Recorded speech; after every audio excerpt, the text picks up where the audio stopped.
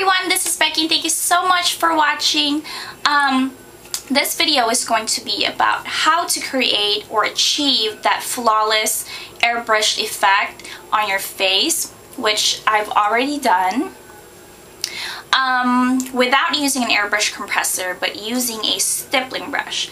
So this is what a stippling brush looks like. So just a quick info about the stippling brush. It is also known as a dual fiber brush or a skunk brush, as most people would call it because of its appearance.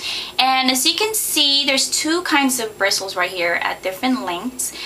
This short black one down here is made out of goat hair, and then this longer bristles right here is made out of synthetic, and it's a really multi-purpose brush.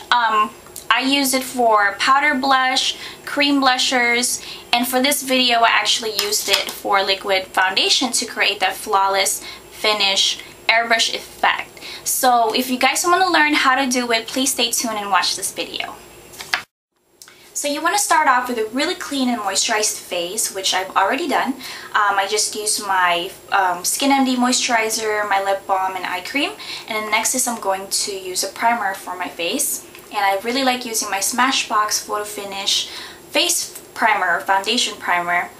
And this is oil free, so it's really good. It helps to combat the oils on my skin. And I really like using a primer because it helps the foundation to last long, especially if you're going to be out for a long time. So using a primer really helps. And I'm just going to use just a little pump.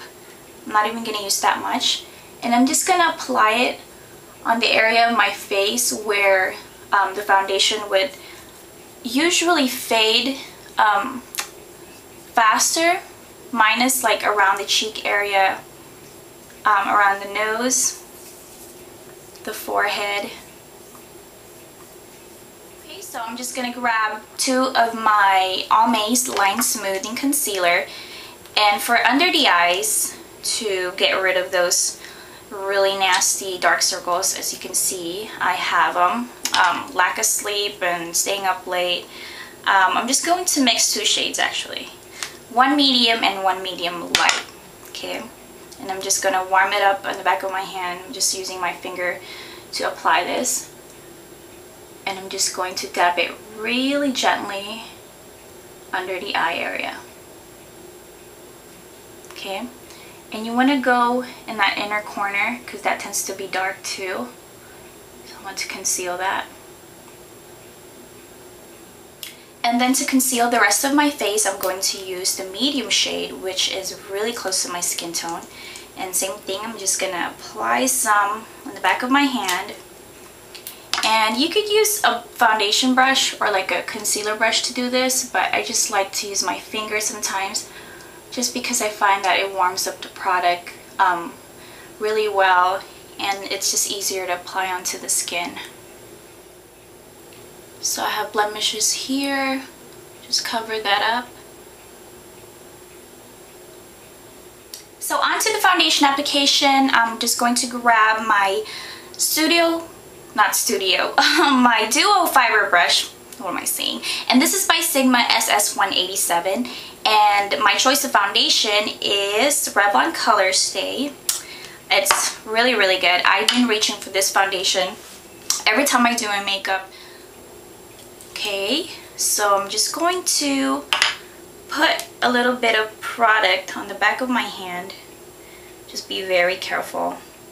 I kind of wish they came with a pump, so I could just easily, you know, take the product out, but whatever. Alright, so grab your dual fiber brush, and what you're going to do, you're just going to dip that brush onto that liquid foundation really lightly. Okay, and you want to start on one part or one section of your face. I mean, it doesn't matter how you start, but just don't go crazy and start brushing your face. What I'm going to do is I'm just going to start on this part right here, and I'm just going to stipple. Okay? Stipple or poking my face. I'm just doing it over and over. Okay? I don't know if you can see it, but it's gonna leave like little dots on your face, and that's what you want. Like really, really fine dots. Just do it again. Yeah, it's easier to start on one area.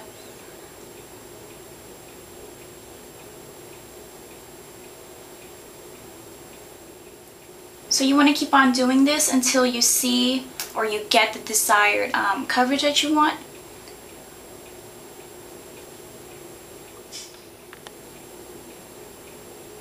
Around the mouth and the nose. And just keep on stippling.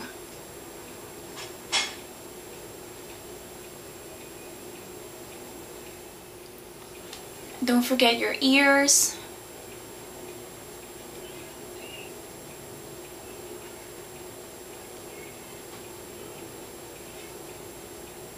A little bit down the neck area, on the forehead, and make sure you get around the hairline as well, in your eyes. So I'm just looking at my face to see if I still need more coverage. It looks like I don't, and I really, really like this finish. It looks so flawless. I don't know if you could see it, or I don't know, but yeah, it looks really, really So next nice. I'm going to set my makeup with a translucent powder. Sometimes I use my powder foundation, but this time I'm just using my Dermablend Professional Setting Powder, and I got this one at Ulta. Wow, I can't even talk. But it's not one of those white translucent powders. You can see it has a little bit, or just a hint of color to it. So I really, really like that one. So I'm just going to put a little bit of product on the cap. Okay, not too much. I'm going to get my powder puff, and this is just by Eco Tools. And I'm just going to dip it in there.